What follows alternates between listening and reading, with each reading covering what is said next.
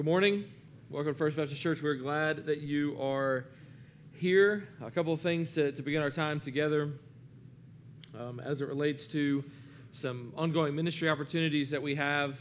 A couple of things that we do annually that I want to remind you of. Some of this we kind of laid out for the first time last week, and just want to remind you of that now. We have been asked two things that we've done in local schools during the month of December over the last several years is to collect turkeys for Cherokee Ridge and to provide sponsor some students at Rossville Middle School for Christmas. Both of those schools reached out to us this week and asked if we would be able to help them again this year. So the goal for turkeys for Cherokee Ridge is 20. We have about half of those that have already been spoken for in terms of people who said that they would bring turkeys. If you are able to help with that, please let me know.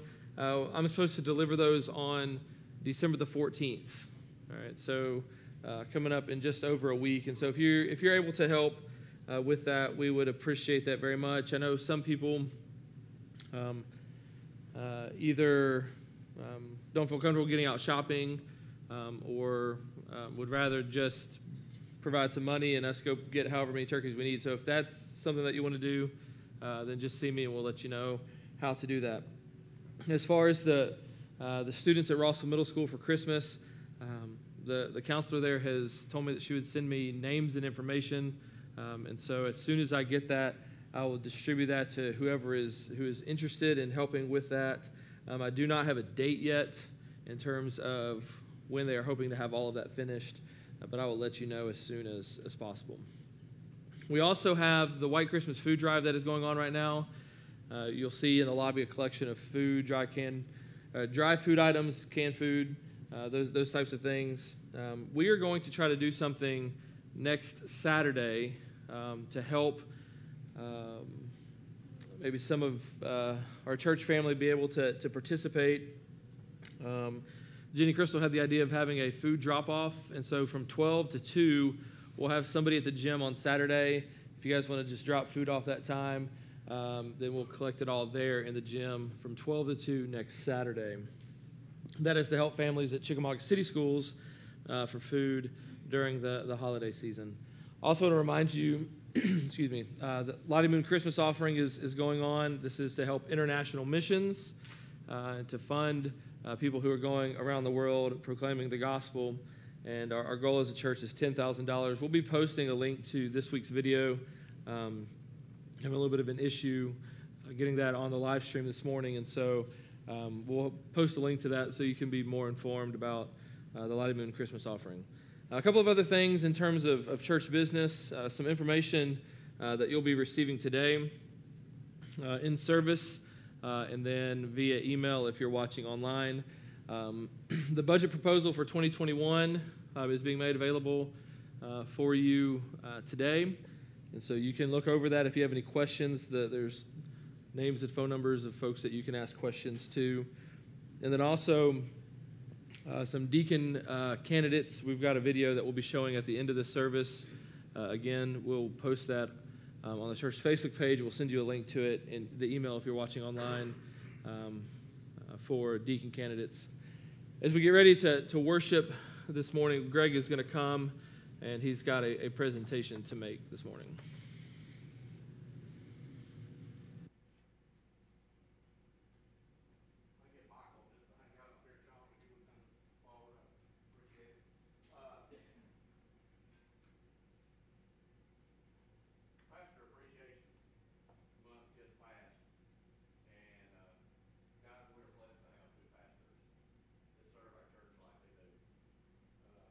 Started writing down a list of everything they did to make our church do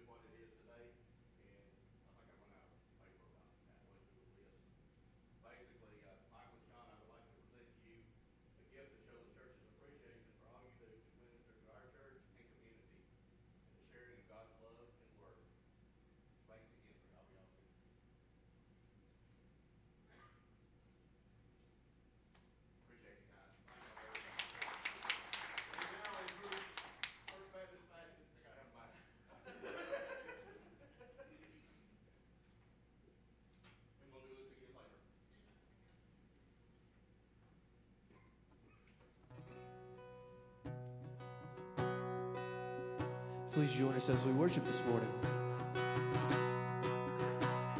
Alone in my sorrow and dead in my sin, lost without hope and no place to begin. Your love made a way to let mercy come in. When death was arrested, my life began. Ash was redeemed, only beauty remains. My orphan heart was given away. My mourning grew quiet, my feet rose to dance. When death was arrested, my life began. Oh, your grace so free washes over me. You have made me new, now life begins with you. Released from my chains, I'm a prisoner no more. My shame was a ransom He faithfully bore.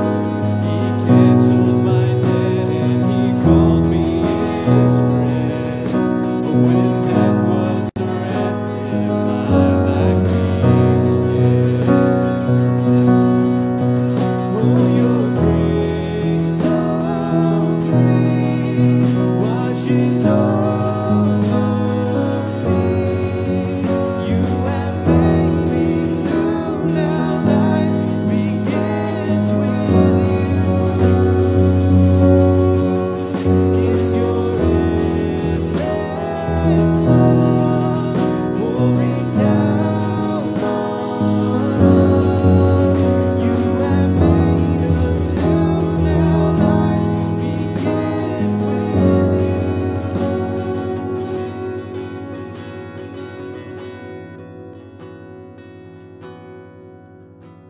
Our Savior displayed on a criminal's cross. Darkness rejoiced as though heaven had lost. But then Jesus rose with our freedom in hand. That's when death was arrested and my life began.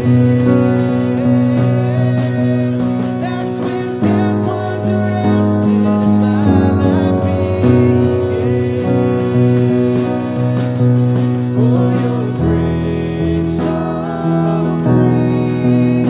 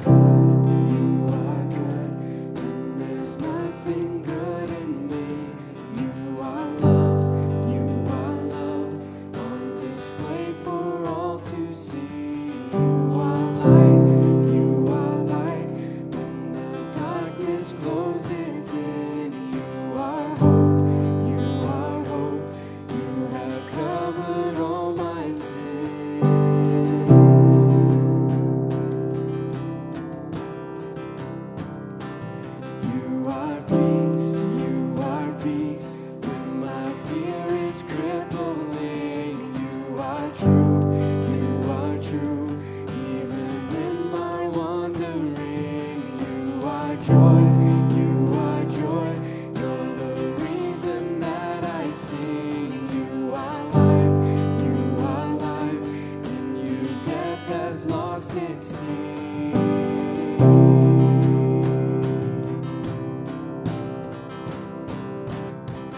And oh, I'm running to your arms.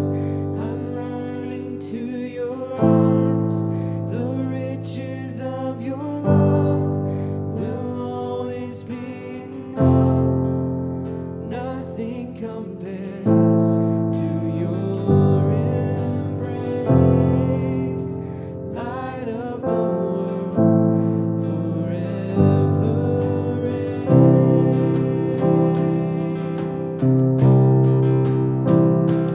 You are more than my words will ever say. You are Lord, all creation will proclaim. You are here, in your presence I'm made whole. You are God, oh my loves I'm letting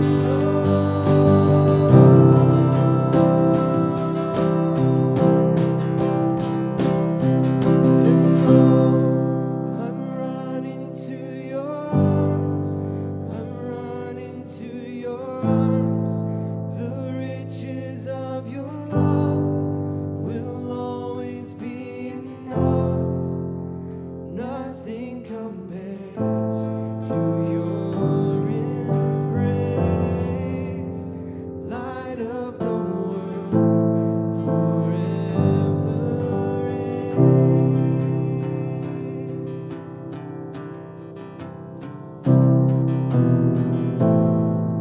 My heart will sing no other name.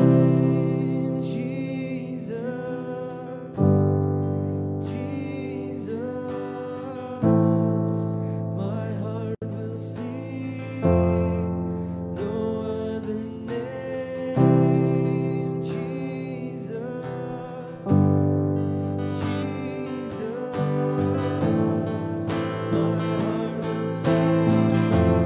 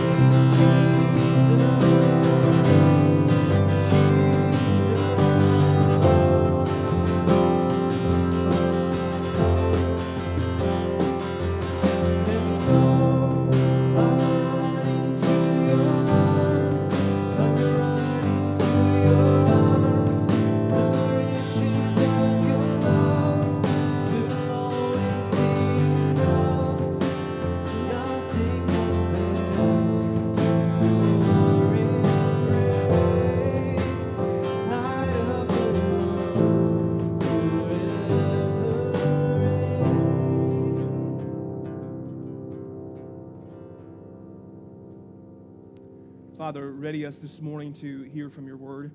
Ready us this morning to be greeted by your Spirit to illuminate truth from your word. God, help us as we pause in these next moments to study, Father, your word that's been given to us like a gift. Father, help us to not only hear these words, but to apply them. Not only to call out to you, God, but to receive these truths and seek to put them into our lives and into action. Father, we thank you for graciously going before us, for giving us the provision of your Son and salvation, and God, for giving us your word to guide our hearts in this life. Father, we love you and we thank you in your Son's name. Amen. Good morning. Good morning. Come on, people. Wake up. Everybody looks a little sleepy this morning. We're going to be picking up in our study in 1 Peter. We're talking about being strangers and aliens, and Peter brings us to a particular place this morning under the inspiration of the Spirit of God. He's dealing with something that we are very familiar with, and yet something that is difficult to face no matter how many times we face it. It's the idea of fiery trials. It's the idea of facing difficult circumstances. It's the idea of facing suffering at different points in our life. This week, we're going to be in 1 Peter chapter 4. We're going to look at verses 12 through 19. And we're going to take up this issue of suffering, of difficult moments, of fiery trials that come in our life.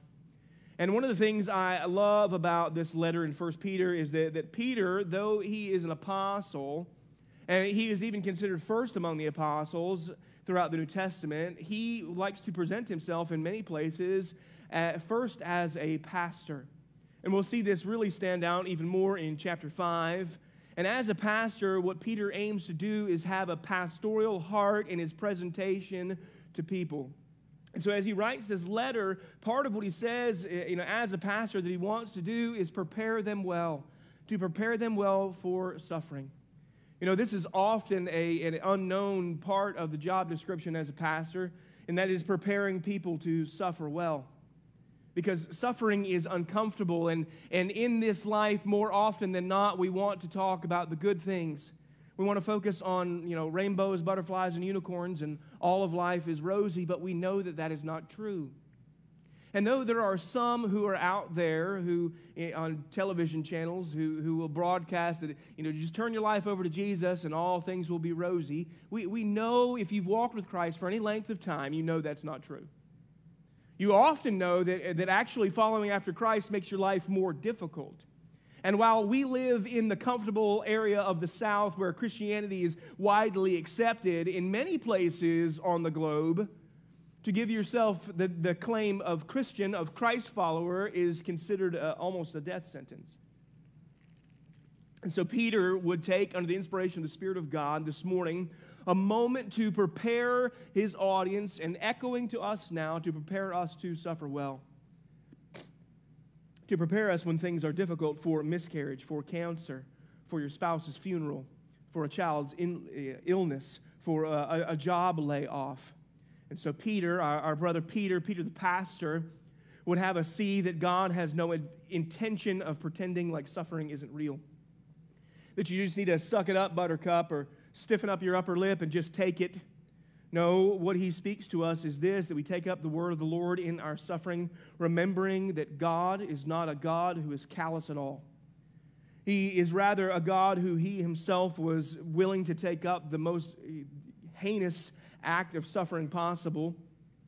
And I'm convinced this morning that in this passage that Peter would have us leave here not with answers to every particular question as to why or how or what God is doing in the midst of our suffering, but rather to leave us trusting that God is both sovereign and good even in the midst of our suffering.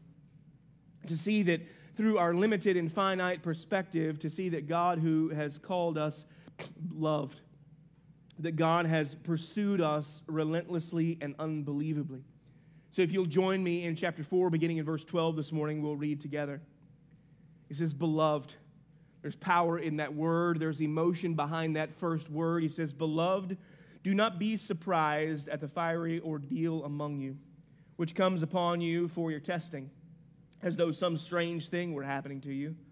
But to the degree that you share the suffering of Christ, keep on rejoicing, so that also at the revelation of his glory you may rejoice with exultation. If you are reviled for the name of Christ, you are blessed, because the Spirit of glory and of God rests on you. Make sure that none of you suffers as murderer, or as thief, or as evildoer, or as a troublesome meddler.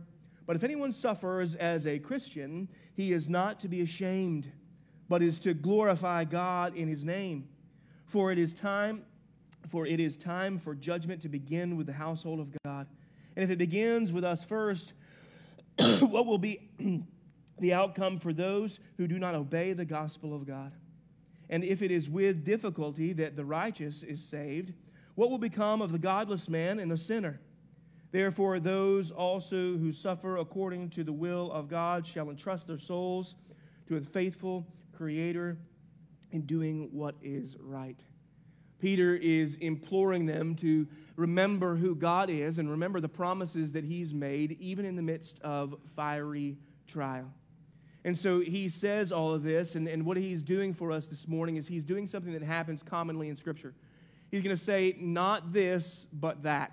There are many places in Scripture where we're instructed along those lines of not this, but that. Like when Paul wrote the letter to the Colossians, and he told them to put away anger and wrath and malice and slander, but to put on love and kindness and compassionate hearts. He says, not this, but that. And Peter's going to do the same thing. He says, there's something that we say no to, and there's something that we say yes to. And I feel like at the very outset, we might want to put a warning label on this passage in this not this, but that, because at first glance, hey, look up here, folks. At first glance, this sounds insane. What Peter is asking us to do sounds crazy. He says, do not be surprised at suffering when it comes, but instead rejoice. When suffering shows up in this life, Peter would have us be prepared in such a way that we don't treat it with shock and awe and surprise, but rather we say, I've been expecting you. It's a mental place. It's a position where we understand that suffering will come our way. But I want to do something this morning is lay out 5 reasons why I know that Peter isn't crazy. In my life, I've had the opportunity to have some unique experiences. One of my favorite experiences was going to seminary and doing some training for instruction, and it was a great experience, a great season of my life. I worked on the grounds crew at the seminary, and so most days I'd be cutting grass and weed eating and doing those types of things. And one unique thing was, because I worked on the grounds crew, several of the people who are retired professors would have folks from the grounds crew would pay them extra to come do their yards. And so there was one gentleman, his name was Dr. David T. Bird. Dr. Bird was in his late 80s, and he would have me come work at his house. And remember, he was a professor for his entire life, and so the cool thing was he would pay me $15 an hour no matter what I was doing. Sometimes I'd be shoveling mulch in 90 degrees, and sometimes I'd be changing light bulbs in his house, but either way, it was $15 an hour. But you could always guarantee for at least 45 minutes he would give me a time he'd have me sit down and he'd give me instruction. It was just his thing. Well, one night, Tara and I were living in seminary housing, just the apartments that are on campus. It's about 10:30 at night, and I get a phone call. And I hear this shaky voice on the phone. It says, I'm looking for Sean Maxwell. Well, this is Sean. Well, this is David T. Bird. And he goes into this really long spiel about how he needs help doing his lawn. And I thought to myself, he's lost it. This man's crazy. He is no longer, understanding things. And then he busts out laughing and says, I'm just messing with you, Sean. I need you to come do my yard. Caused me to almost have a heart attack thinking this man had gone crazy. There can be a tendency in us to think when we hear something that is like this that maybe Peter has gone crazy just a little bit. But what I want to do is give us 5 reasons why this is not insane, this is not crazy. Where we can hear this and we can, when we suffer, we can rejoice. It seems counterintuitive. It seems like what we would not do, but it's what Peter is instead calling us to do. First and foremost, he says, we are beloved. He starts off with that introductory word in this paragraph that we are beloved. Suffering does not mean that we are not God's beloved. I think Peter is anticipating a certain line of thinking when it comes to our suffering. We might think like this. Well, God is utterly sovereign, and all things fall in the palm of his hand. And not one thing happens or is allowed to happen or brought into existence without his permission, and I'm suffering right now. And God could stop it, but he chose not to, and therefore God must be against me. And what we might follow is this poisonous thread of thinking in our mind is what have I done wrong? What sin did I commit this week? Why is it that I've not done enough to maintain God's love for me? I need to work harder. And so God will stop this suffering and he'll love me again. Well, church, followers of Christ, we need to understand that this thinking is harmful because it is contrary to the gospel. It is contrary to the word of God. You are saved not by the works of righteousness that you have done, but according to his great mercy. You are justified before God because God has credited to your account the perfect obedience of Christ, his sinless life, his vicarious suffering, and his victorious resurrection. You don't suffer because you are less justified. God doesn't tether his love for you based on the works that you do for him. His love for you is rather tethered to the immovable anchor of the Father's love for his Son, with whom you've identified yourself with in faith. And some of us need to hear this. Some of us need to desperately cling to this morning, that your health problems aren't because God doesn't love you. Your financial issues aren't because God doesn't love you anymore. Your cancer, your undiagnosed illness, your marriage struggles, your wayward child, none of these things are God's waning or wearing love for you. No, God in Christ is for you. And hearing this and clinging to this, understanding that God is exerting and exercising His will in accordance to His whole power through all of His limitless resources, bending through all things together, a love for you and a glory for Himself. He's working with divine power to love you in the most perfect, flawless, and limitless way that is possible. To be beloved by God means you are the object of His limitless divine love. See, the love like this is not like our love. Our love is limited. We lack power and the resources to love fully and consistently display it towards those who are in our life. Look, I love my family, but I cannot bend time and space and history and ensure the flawless perfection of my love. Our love is limited, but God's love is not, period. And His love for us rests on you permanently in Christ. You are His beloved. God's special and saving love for His bride is a permanent love. In Romans chapter 8, the Apostle Paul would write these words, "What shall we say to these things? If God is for us, who can be against us? He who did not spare His own Son, but gave Him up for us all, how will He not also with Him graciously give us all things? Who shall bring any charge against God's elect? If it is God who justifies, who is it to condemn? Christ Jesus is the one who died, more than that, who is raised, who is at the right hand of God, who is indeed interceding for us. Who shall separate us from the love of Christ?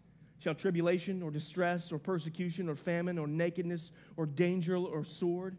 For it is written, for your sake we are being killed all the day long. We are regarded as sheep for the slaughter. No, in these things we are more than conquerors through Him who has loved us.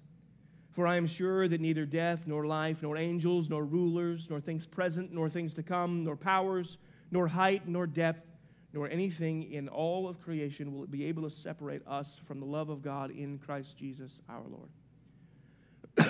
We are His beloved, and He pursues us. But this leaves us maybe, possibly, with a hanging question then. A question that still isn't quite answered. A question that is here, but we can't quite grasp. And it's this rejoicing in suffering. But it is, the second point this morning is, look, rejoicing in suffering is not insane, because our Savior has power over suffering. He is even suffering's master, and it is serving Him and therefore serving us.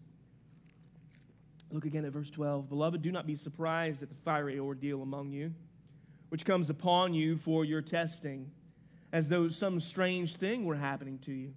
As though some strange thing were happening to you. There's two phrases right here in verse 12 that maybe you can underline for yourself. It's fiery trial and to test you. It says this fiery ordeal or for your testing. So if you underline those two phrases, we can see in this how God is indeed the master over suffering. Let's flesh this out for ourselves this morning.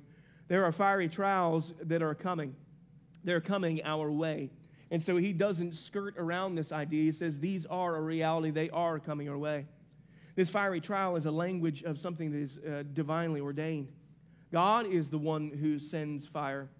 He is the one who does fire and does it in two different ways. The first, He judges His enemies with fire. Over and over and over again through Scripture, both the Old Testament and New Testament, fire is connected with judgment, the judgment of God over His enemies. Isaiah 66, for by fire the Lord will enter into judgment. Or in Hebrews 12:29, God is a consuming fire. Or in Deuteronomy, the Lord is our God is a consuming fire. What I'm saying is this, is that these fiery trials, this is a God thing. Yes, sometimes they come through evildoers, such as when a wicked nation would come against the nation of Israel. But even those wicked nations are functioning like a sword in the hand of God. God would ask this rhetorical question over in Amos chapter 3, verse 6. He would say, does a disaster come to a city unless the Lord has done it? And the obvious answer to the prophet in that passage is no. The second thing that God does with fiery trial, which we see is directly in this phrase, is to test. To test. He says this specifically. He says, for your testing. Comes upon you for your testing. He's giving you the reason behind it. He's telling you why it exists and why it is there. It is to prove, it is to purify through trial his people. God has enslaved suffering and trial in order to serve us, just as he did with Job, to display the authenticity of faith. So when you suffer trial, you cling to God in faith. And through it, and you refuse to curse God and rather bless God, and you are magnifying his glory as he proves out the authenticity of your faith. God proves out of us what is of him through trial. He purifies us through trial. He burns off this notion of self-trust. He burns off our sin. He burns off the things that are killing us, that are weighing us down, that are not serving us. And yet how easy it is to trust our own hands and our own strength until the day that it flees from us. It's hard to trust instead in the strength of the Lord, who graciously allows weakness, trials, difficulty to burn off this illusion of self-trust and control. Rejoicing in suffering, not only because the Lord is our true master, but as our true master, he will allow it only to serve you and not destroy you. Look, this is where I'm talking about this sounds crazy. This is one of those things that oftentimes whenever I do counseling with somebody who's struggling through something difficult, I'll tell them, this is really easy for me to say, but it's going to be really hard for you to do. We see these words written out on a page, and we're understanding that God is speaking to us directly, telling us this idea that when we face trials, that we are God's beloved, and when we face difficulty, it is for our good, but in the moment, does it feel like it? When someone in your family you're watching them and you're grieving because of the suffering that they're facing, when you yourself are in the moment of difficulty and you are being eaten alive on the inside, what are you clinging to? Are you clinging to the truths of what God has promised you, or are you clinging to your own strength? That's why I'm saying that maybe this seems insane, because in the reality of the hurt of life, we see suffering not as a fiery trial, but instead as a punishment. And Peter is saying, no, beloved, that's not what it's for. You need to understand the purpose that is behind it. I remember the cliched saying of, whenever you got in trouble and you were going to get a spanking, this is going to hurt me more than it's going to hurt you. And as Mark Lowry says, then why don't we trade places? It's this idea that suffering proves out the genuineness of our faith. It is for a purpose, folks. It is not simply just a callous, capricious God who wants to cause pain in our life.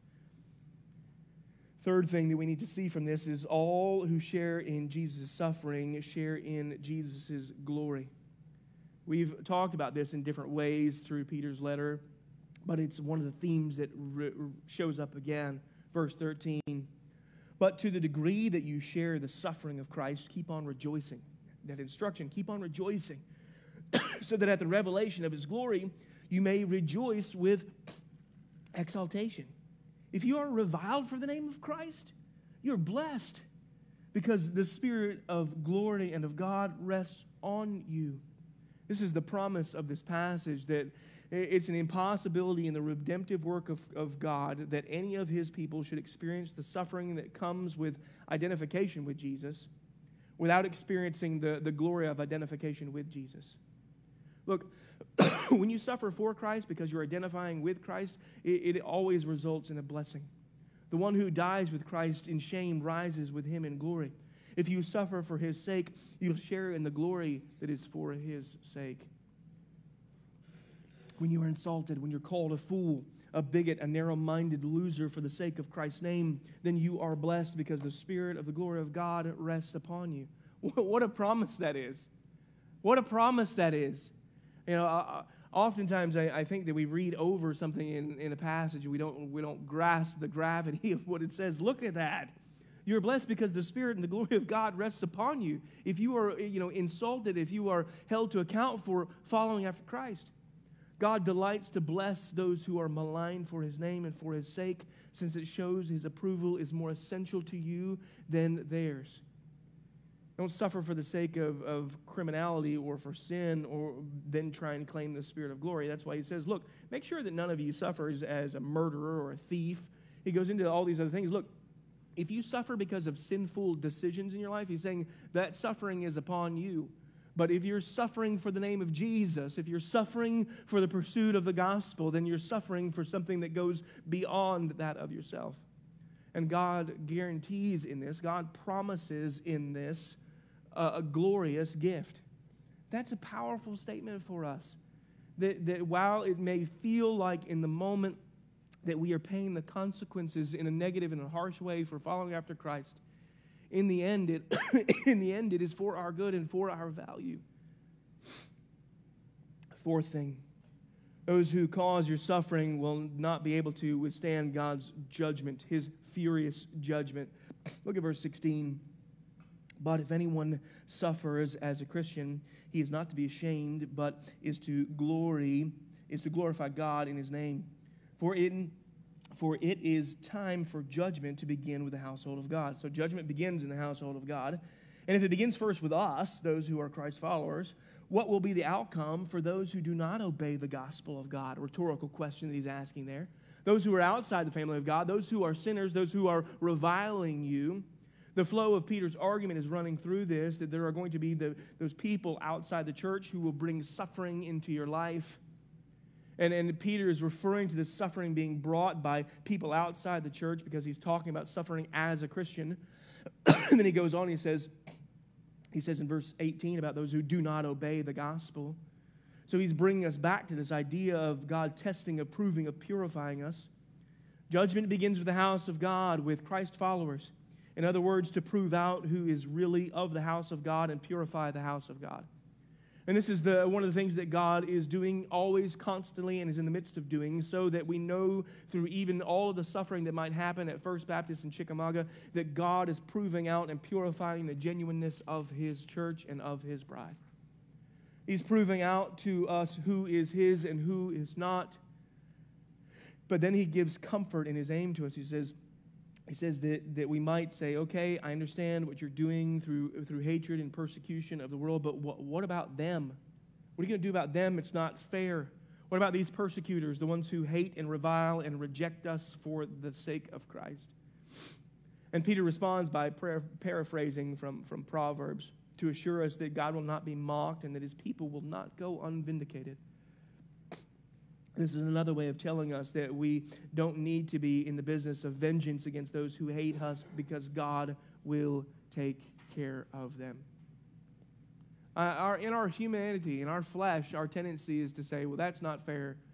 We want to strike out. We want to lash out. But God is saying, look, my beloved, those who are beloved, you're going to face difficulties. You're going to face trials. You're going to face difficult circumstances that are for your good and for my glory. And in those difficult circumstances of suffering, know that you are loved. And even though it may seem like those on the outside who revile you for the name of Jesus are winning, they are getting ahead, trust me, they are not. Leave vengeance to the Lord. He says, in the end of all things, he will reconcile this. So rejoice when you suffer hatred or rejection or persecution for the sake of Christ. And don't try and get even and don't try and get revenge, because those who cause the suffering of God's people will not withstand his fury when the fiery trial arrives in the end. Fifth thing, your shepherd is both utterly sovereign and utterly faithful. We see this in verse 19. Therefore, those who also suffer according to the will of God shall entrust their souls to a faithful Creator in doing what is right. Man, if you put your trust, if you put your faith in the right place, folks, you're fine. You're covered. You're good. You can walk in the midst of the fiery trial and come out unscathed and unburned because you are loved. Man, this is a powerful truth. Therefore, based on all of this that he said, those who also suffer according to the will of God, woohoo, don't miss that. Those who suffer according to the will of God, God's will, shall entrust their souls to a faithful Creator in doing what is right. Peter won't just leave this section without emphatically assuring us that the truth is this, that there is no maverick suffering in the lives of God's people. He's sending it to test us. Well, who is doing this testing? God is. He is proving out your faith and purifying you for His use and for His glory. Who's suffering according to God's will, and these things are being part of His will, are a trial of suffering. So all of it, every particle of it, is under the hand of a sovereign God, and therefore we rejoice. Why? Because in His sovereignty, this shepherd is entrusting us to cling to Him, the faithful Creator. Faithful to what? Faithful to Himself, to His own word, to His own promises, to His own nature, to His steadfast love, to His infinite mercy, to His intention to finish the good work that He began in you, to His own divine and loving existence. And so these things are true, that God is totally sovereign, that God is totally for you, and that God is totally faithful. And then you can, move from fear and doubt in the midst of suffering, and you can move to faith and joy. Because our Creator is faithful. He is for us, and He is all-powerful, so nothing can go wrong. Nothing. So it's not a question of when. It's not a question of when. Listen, some of you right now, and I mean right in this instance, are listening here, or you're listening online. You're sitting here in a chair right now, and you're in the midst of tremendous suffering. Some of you I know are, because I know the circumstances of your life. Some of you just finished a season of suffering. Some of you might have a suffering that is behind the scenes that nobody even knows that you're walking through. And so this is something that you need to desperately cling to. Sometimes we who are not in the midst of suffering forget the fact that this is not simply a theory, it's a reality for us as we walk in this. Some of you are dealing with disease and marriage trouble and relational strife and family problems or infertility, all kinds of chaos that can come in life. You're dealing with the degrading effects of the curse on your physical body, thinking back to when you lived life and things didn't hurt, when things were easier. And we all need to see and to take an account with this idea that we're not suffering and for no reason, and that the suffering will not break us. We live in a world that is redeemed but not yet restored. Hear me. We live in a world where in Christ we are redeemed, but it is not yet restored fully. We live between the coming kingdom of Christ and the finished glory of that kingdom. Jesus will crush all of His enemies and will restore all things. So we listen to this, we hear this, that we need to be ready, that we need to stand firm, being ready in season and out of season to believe that the Lord is for you, that He is good, that nothing comes through His hand into your life that is not ultimately somehow a part of His great love for you. And so this morning, rhetorically, I ask you, do you believe that? Are you prepared in your faith walk, even in the midst of suffering, to confess that as truth? Be prepared to refuse the whisperings of the world, of the flesh, of the devil that will creep in when suffering comes your way, much like Job's wife did, saying, curse God and die. But no, instead, we believe that God is good. And what would a good God do in this? If God is good and as powerful as He claims to be, we don't need to ask this question of why this. Instead, our heart needs to trust the Lord. Be ready on that day to pull out the shield of faith to extinguish the fiery darts that Satan would seek to throw at us.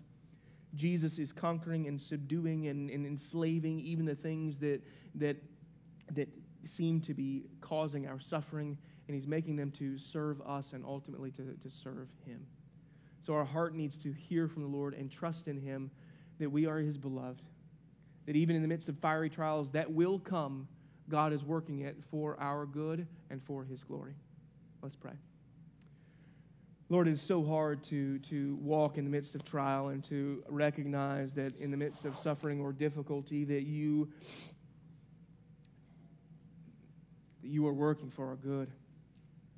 God, show us even when we don't understand, even when we can't fully comprehend, even when we don't grasp it all, that you are the one true and loving God who has pursued us relentlessly. And I know just the nature of people and the way that we are, that there are many in this room who are facing difficulty and trial and struggle and fiery circumstances even right now. Lord, my prayer is that you would come alongside them and that you would graciously remind them of these truths that we saw from your word this morning. That we are your beloved, that our suffering serves a purpose. God, that you are testing us that we might display your righteousness and that we will be rewarded. God, help us to walk as faithful believers in a world, in a culture that speaks out against those who follow Christ. God, help us to be steadfast and firm that we might speak your name in all places and in all ways. Father, grow our hearts this morning as we sing this last song. God, invest in us these truths and help us to live them out. In your Son's name, amen.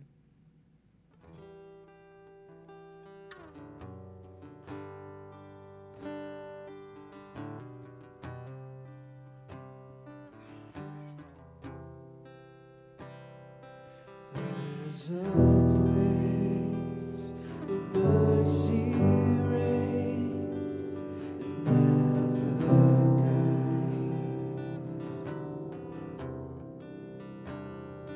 There's a place where streams of grace flow deep and wide.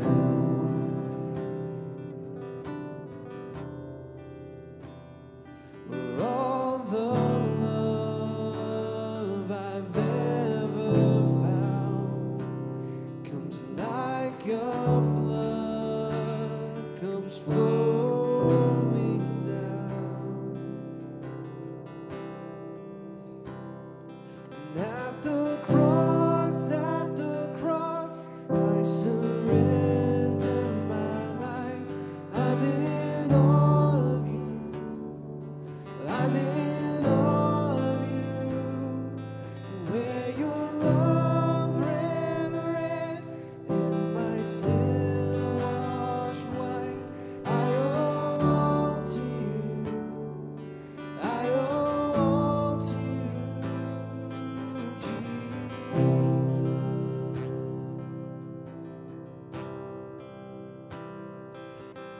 There's a place where sin and shame are powerless,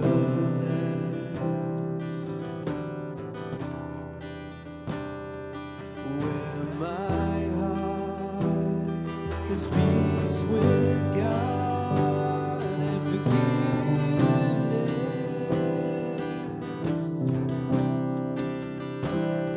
where all the love I've ever found comes like a flood, comes flowing down.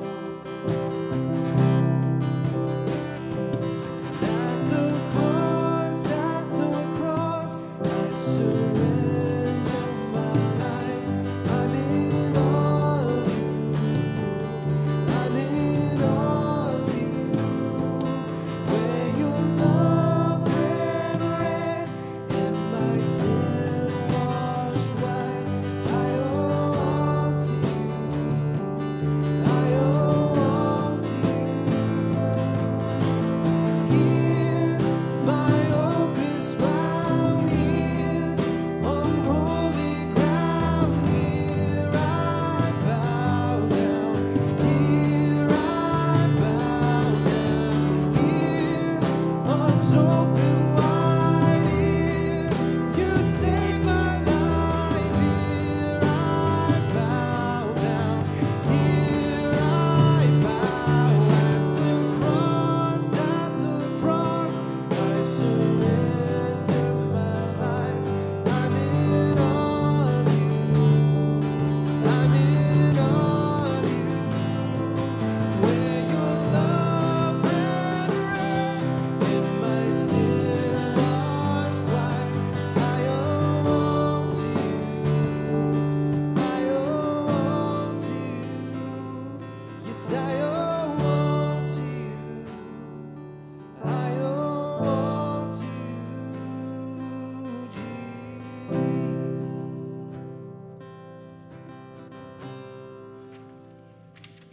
You guys can be seated for just a moment.